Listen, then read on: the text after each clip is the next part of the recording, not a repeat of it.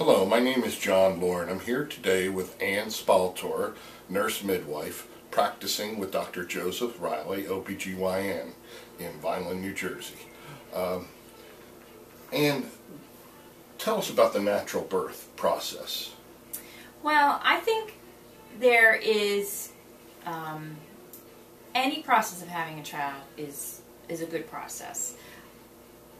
Some people think that natural childbirth means that you can't have any kind of help with as far as medication, but any process that fits a woman's desire to have a child and her plan for her birth is the natural process for her. So some patients do not want to have any kind of medication or medical intervention as far as induction of labor or instrumentation of labor. And as a midwife, I try to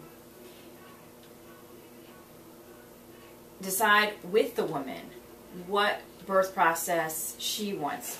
So during our prenatal visits, we talk about her birth plan and how she wants things to go.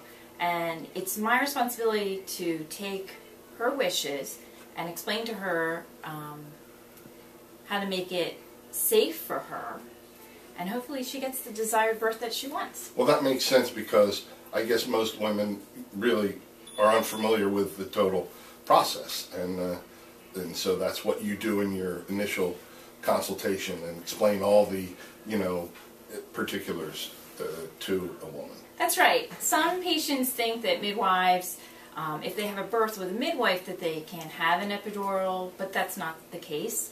If you want to have a vaginal birth, but you'd still like to have the option to have an epidural, that's absolutely an option for them. So we try to explain that to them during their prenatal care. Great. Well, thank you very much for sharing that information, and thank you for listening.